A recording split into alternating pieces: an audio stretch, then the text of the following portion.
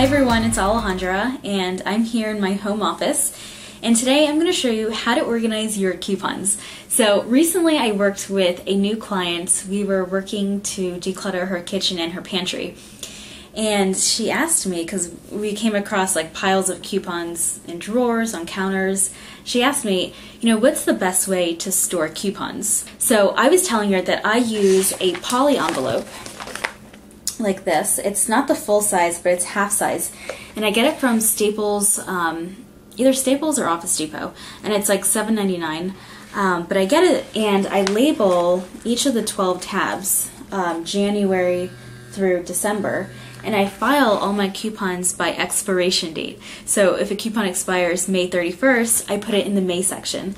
And then at the end of the month, I take everything that I didn't use or I forgot to use, and then I recycle it, shred it, trash it, what have you. And then in the beginning of the new month, I look at that section and I see, okay, I need to use these coupons this month. And I'll either put them in my wallet, put them on my desk, put them in the car. There's not too much maintenance.